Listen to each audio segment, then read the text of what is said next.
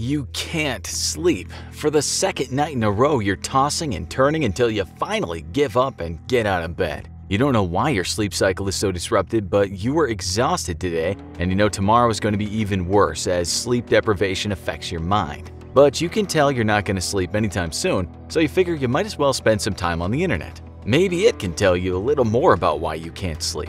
A quick Google of sleep deprivation shows you there are many causes, including insomnia, sleep apnea, and stress. They suggest some cures, but you've tried most of them and they aren't working. You wonder, how long can a person go without sleep? Well, it turns out many people have tried to answer just that. Sleep experiments are more common than you thought, with scientists researching the long-term effects of no sleep on people and animals. Some of them have shocking and disturbing results, including one that makes you even more sure you're not going to sleep now. But you can't stop reading as you find stories of the most shocking sleep experiments ever. Number 10. You're not getting paid for sleep deprivation, but that wasn't the case for lucky contestants on Awake, the $1 Million Game. This Netflix game show tested the effects of 24 hours of sleep deprivation on contestants by making them spend an entire day in a room counting endless piles of coins without sleeping. When the full day was over, they were quizzed on how much they had counted, with the contestants who counted the least and were the least accurate being eliminated. The remaining contestants then participated in games of wits and dexterity while being exhausted,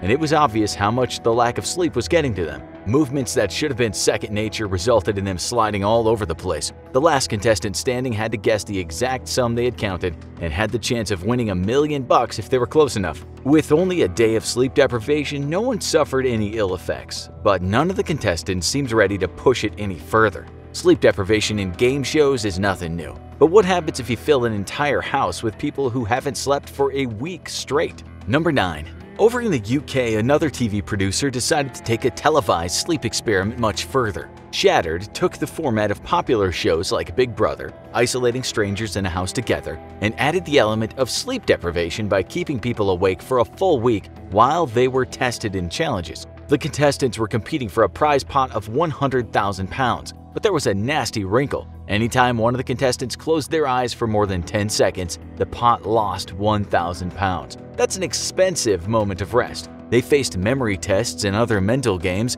as well as being tempted to fall asleep by relaxing challenges like getting a massage, counting sheep, and watching paint dry. 6 were eliminated, 1 quit, and ultimately Claire Southern won the show, but the prize was down to £97,000 due to all the money lost. Although many people said the show was dangerous, none of the contestants reported any health issues after the game. Luckily, the game show contestants were found to have no lasting effects, but our next lab rat's brain would be so altered that he would live the rest of his life with a major identity crisis. Number 8. Radio presenter Peter Tripp put on one of the most famous sleep deprivation experiments ever for a children's charity. The host of a popular music countdown show, he announced that he would stay awake and broadcast his radio show for 201 hours straight, over 8 days. On the first 2 days, he had a lot of energy and seemed to be having fun, but on day 3, things started getting odd. He was monitored by scientists and doctors, and they quickly started noticing weird behavior. At one point, he jumped up from his desk because he believed it was on fire,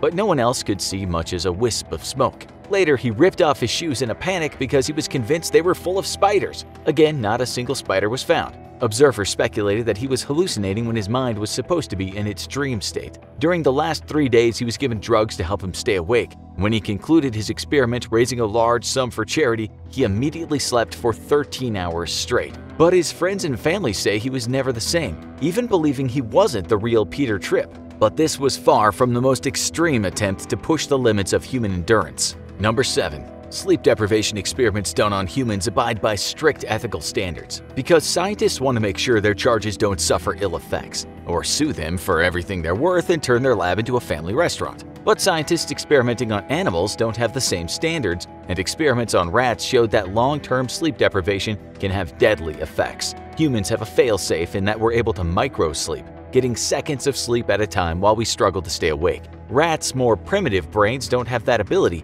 and a pair of experiments in 1983 and 1995 that kept rats from falling asleep through constant stimulation showed that their brains could only microsleep in one tiny part. The sleep-addled rodents all invariably died anywhere from 11 to 32 days after the experiment began. This proved that while the brain can survive sleep deprivation longer than most people will try, it has a limit. But that's nothing compared to what another scientist did with animal experimentation. Number 6. The year was 1984 and Russian Dr. Maria Menasina wanted to determine what was more important to survival, sleep or food. She decided to test the theory by taking 4 puppies, making sure they were well fed, but keeping them from sleeping by constantly handling them and taking them for walks. The results were disturbing. Within 4 days, the first puppy was dead and the other 4 soon followed. Menasina wasn't sure if this was a fluke, so she immediately gathered 6 more puppies and repeated her experiment. The results were the same, with all 6 of her puppy subjects meeting their end soon. No one's sure if the brains of young animals are more vulnerable to sleep deprivation because their brains are still developing, but the experiment proved Menasina's theory that sleep is critical to the brain and animals can't function without it. But she's definitely not winning any awards from the Kennel Club for her research. Soon though, people started thinking about trying the same experiment on humans. Number 5. Only a year after Maria Menasina's experiment, the first similar experiment was conducted on humans at the University of Iowa. 3 men volunteered, with the plan being for them to stay awake for 90 hours straight while being observed by scientists. That's almost 4 days, and during the first day all seemed normal. The men seemed groggy, a bit confused, but could function and answer questions. After the second day, things started to get disturbing. They reported hallucinations in the room, with one insisting that there was a greasy layer of molecular particles covering the floor. They stumbled around, trying to avoid the phantom grease on the floor. This was the first controlled study, and scientists watched to make sure no one hurt themselves or others before it was over. When the 90 hours were up, the men were allowed to sleep. But the scientists wanted to see just how soundly they would sleep after that experience. They all hit the 3 men with an electric shock, but none of them woke up. Their bodies' need to sleep overruled the pain. Sleeping so deeply you can stand an electric shock is starting to sound good right now. But this was far from the longest stretch people stayed awake for an experiment. Governments would soon get involved in sleep deprivation for very sinister purposes. Number 4. Most sleep deprivation experiments are designed to test the endurance of the human body for research. But what if the intention wasn't to see how much people could endure while staying healthy, but to break them down so they'd do whatever you wanted?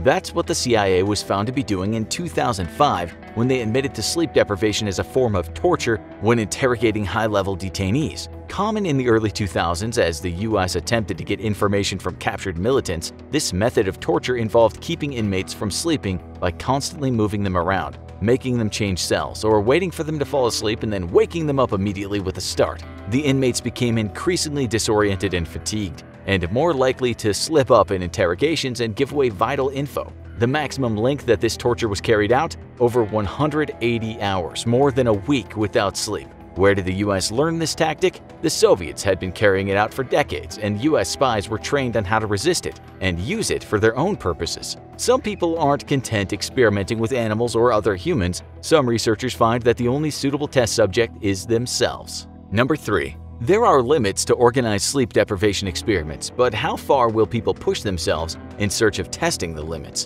In 1938, 2 researchers, Nathaniel Kleitman and Bruce Richardson, decided to turn themselves into human guinea pigs by removing themselves from the natural sleep cycle. They moved into Kentucky's Mammoth Caves, a massive network of underground caves, for a full 32 days. No access to the sun, no sense of time, and no way to regulate their sleep cycle meant that their bodies would have to adapt quickly or they might go mad. While their results were inconclusive, they inspired sleep researcher Jürgen Aschoff to repeat the experiment 2 decades later in a more controlled environment. He studied the body temperatures of his subjects and determined that humans have a natural circadian rhythm that doesn't depend upon tracking the movement of the sun and natural light. But what if someone was inspired by this experiment and decided to take it further? Our next sleep deprivation experiment would change a man so profoundly he would no longer operate on the same time as the rest of us. Number 2. It was 1962 in the height of the Cold War, and the threat of nuclear war was enough to make getting away from it all seem pretty appealing. But for French geologist Michel Chiffre, he was about to take social distancing further than anyone ever had voluntarily. He decided to isolate himself in a frozen cave beneath a glacier for 2 whole months to figure out the effects of long-term solitary confinement on the human mind and the sleep cycle. Like the Mammoth Caves experiment, Chiffre would be completely cut off from the sun and his body would have no way to tell time. He would have no contact with another human besides a research assistant who would be notified of Sifra's sleep schedule to keep track. Sifra completed his experiment and managed to maintain a regular sleep schedule, but when he was debriefed after he emerged, scientists discovered something very strange. Sifra no longer had a normal perception of time. As a part of the questions, he was asked to count to 120, one number per second. It took a whole 5 minutes for him to complete the count. Sifra's experiment went on so long he no longer ran on the same clock as everyone else, but that's nothing compared to what one young man did in an attempt to break the world record for sleep deprivation. Number 1. The year was 1964, and a high school student named Randy Gardner wanted to see just how far he could push the limits of human endurance. He wanted to break the record for the longest anyone had ever stayed awake. Wanting to make sure his feat was well documented for the history books, Gardner assembled a team of professionals to monitor his run to the record, including a Stanford sleep researcher. As the days wore on, Randy seemed to be weathering the sleep deprivation better than most. But as one day turned into another, he started becoming moody and paranoid. He reported hallucinations and found it hard to concentrate and remember things. One thing he didn't lose? His energy. As on day 10, he beat one of the researchers in a game of ping pong. By the time the experiment ended at a whopping 11 days and 24 minutes, Randy was still alert enough to hold a press conference and was found to be in good health. To no one's surprise, he fell asleep very quickly and slept the longest he had ever slept in his life, followed by another marathon session the next night. Randy Gardner was young, healthy, fully rested, and recovered, and the documented record holder for the longest anyone has stayed awake. You're feeling pretty tired now, and it might be time to try to fall asleep again, but you keep on hearing rumors about even crazier sleep experiments conducted halfway around the world. What is this mysterious Russian sleep experiment, and is it fact or fiction? To find out, why not watch Russian Sleep Experiment Explained, or check out this video instead.